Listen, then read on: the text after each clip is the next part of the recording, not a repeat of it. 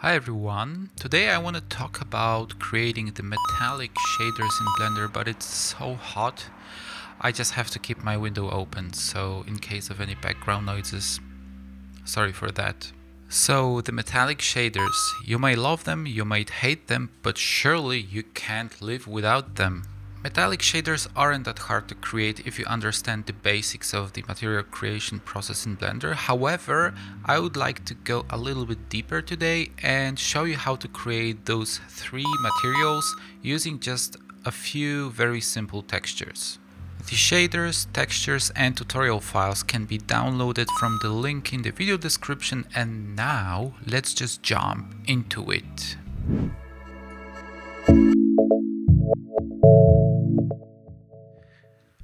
I will start with a very basic scene setup. So you can see we have three lamps, a shader bowl, but to set up the materials, let's switch to the shading tab here. Let's click on our shader bowl, go to the materials and hit new. So to create the very basic metallic shader, all you have to do is simply increasing this slider to 1. So the material right now becomes a metallic shader, and with the roughness slider you can make the reflections sharper or more blurry like this, so it's a polished steel, let's say. If we go down with the reflections and let's say change the color of the material like this, we can create something that looks like gold maybe. So yeah, the most basic metallic shaders are simply created that way. Obviously, it doesn't look that interesting if you want to create something more advanced. So let's now add a texture. I'm gonna add chocofur metal solid 01 texture by simply dragging and dropping it to the editor. And what most people do is simply connecting the colors here. So this gives us a result that looks like that. It's not bad, but I think to get this extra level of details within your shader, it's good to connect this metallic texture into the roughness slot as well. So as you can see, if we do that, the material instantly becomes much more interesting. The reflections are differentiating within those highlights, as you can see here. In general, yeah, there's much more detail. What I also like doing is adding the color ramp node here, and by editing the look of the graph, we can influence the look of the reflections. So let's say if we move the knobs like this and change the graph look to B-spline, we are able to get a material like this. Maybe let's make the reflections a little bit sharper. So simply by moving this knob to the right, we're able to have that, as well as by moving this one. So what we have right now, we could call it a steel, like a real steel material. And if we disconnect the color input, the result is also pretty interesting, I think. I would call this material an aluminum maybe. So the main difference is just the darkness of the shader.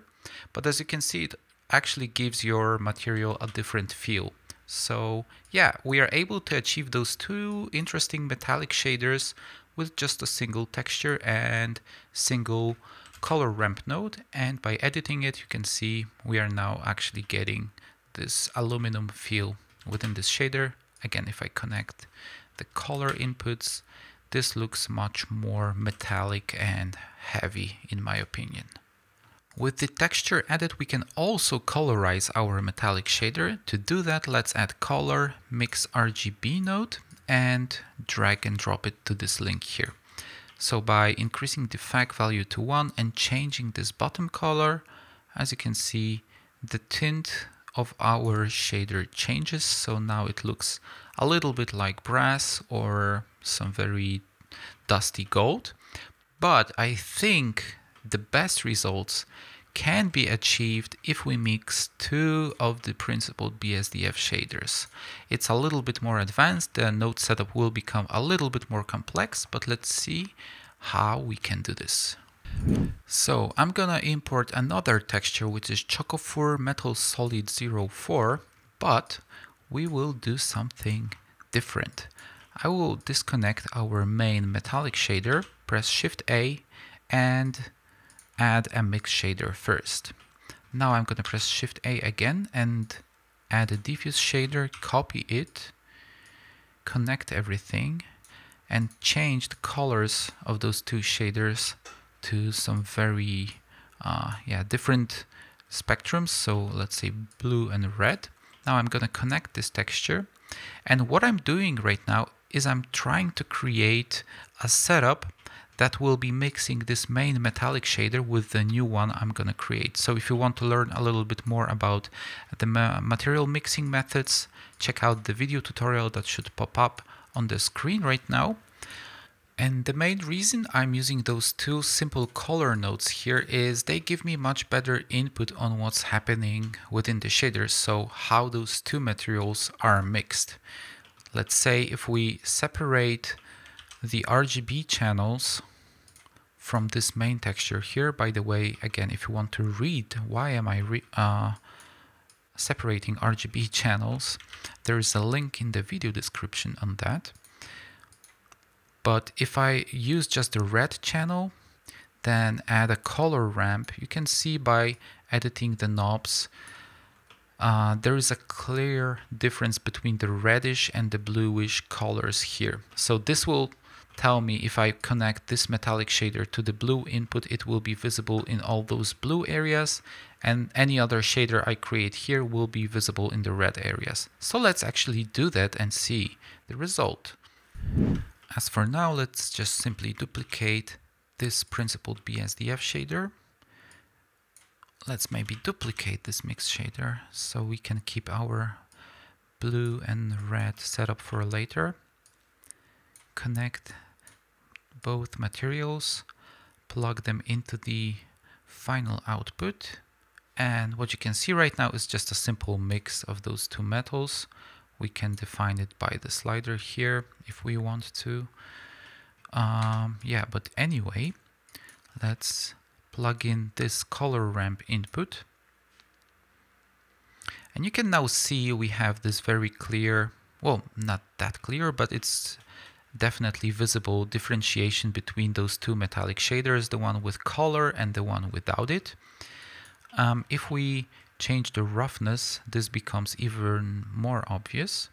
So let's now connect this color input here as well. And let's copy the mix RGB node as well. Once we do that, this is the effect I'm looking for, more or less. It seems like there's no change at all at the material, but as soon as we start editing the roughness, you will see we have this, I would call it, especially within the brass material, you usually get this difference within the polish of the material. So as you can see here in this section, for example, in this area, if we change the look on the metal, those kind of areas become darker and brighter depending on the look. So I really like this effect. I think it gives our shaders much more realism. What's also interesting, you can always edit the way those materials mix together just with this simple color ramp node. So you can see if I just edit this black knob, this polished area becomes much bigger. If I move it down, it becomes smaller. If I change the graph look, we get a new result, and so on and so on. So what I actually recommend doing is playing around with this setup yourself.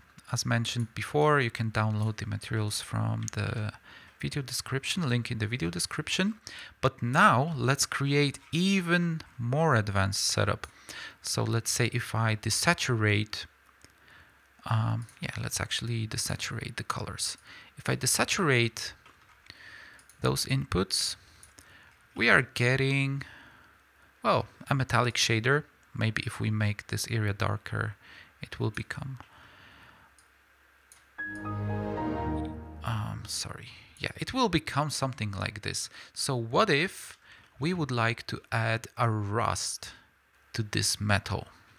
Okay, I've just restarted my brain, so let's get back into it. To create the rust shader, I will import the chocofur solid 03 texture, and I'm gonna copy this principled BSDF node, connect the color inputs, and as for now, I'm gonna just plug it in here. So this is the look we have. It's definitely not a rusty look. So let's reduce the metallic value to 0.1. We still want to keep a little bit of this metallic feel within it. If we increase the roughness, this kind of starts looking rusty.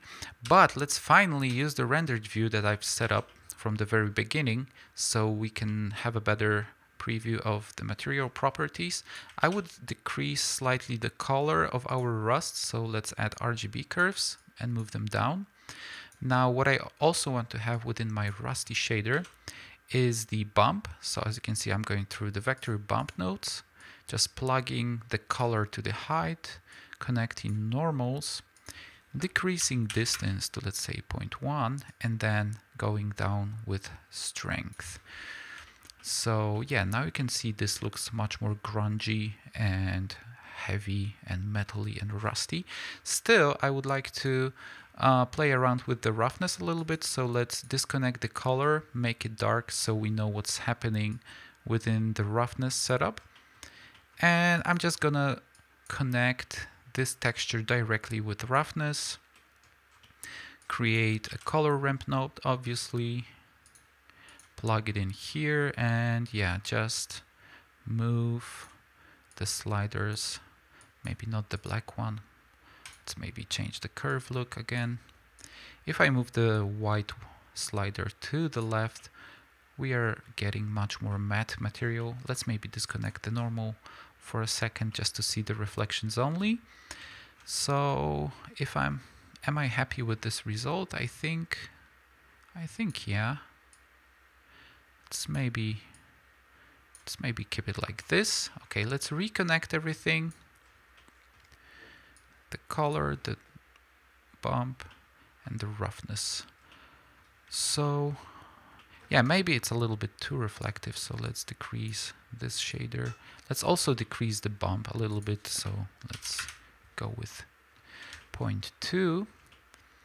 And now this is the shader we're gonna mix with the setup already created in this tutorial. So let's move all those nodes here, and now we will have to add another mix shader, plug in this entire input here, and connect our rusty shader here.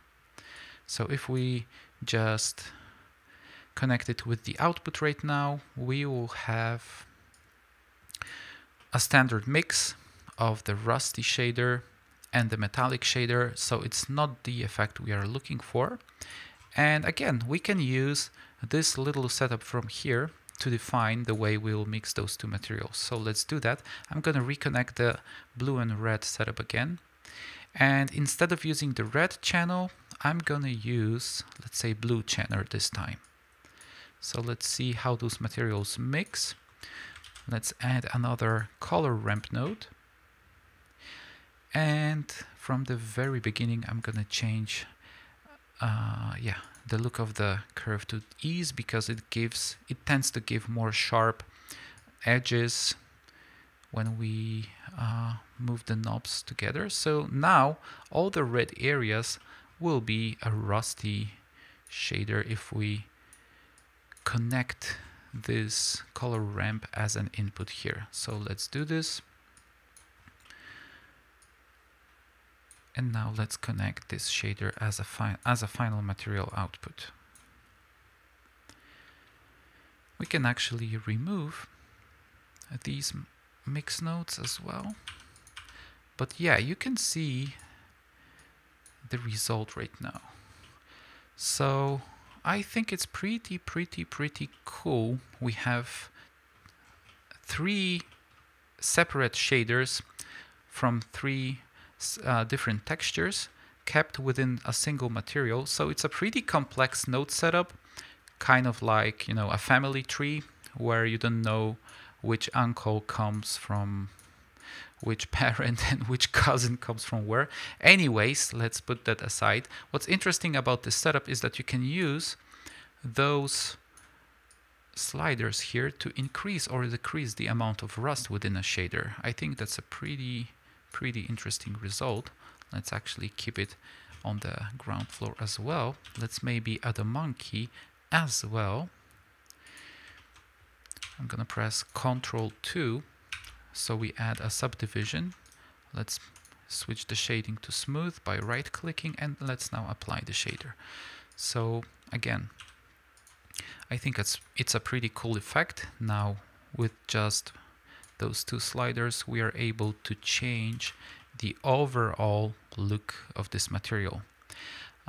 Yeah, so I hope this is an interesting technique, interesting tricks, and from now on your metal shaders will look better and amazing.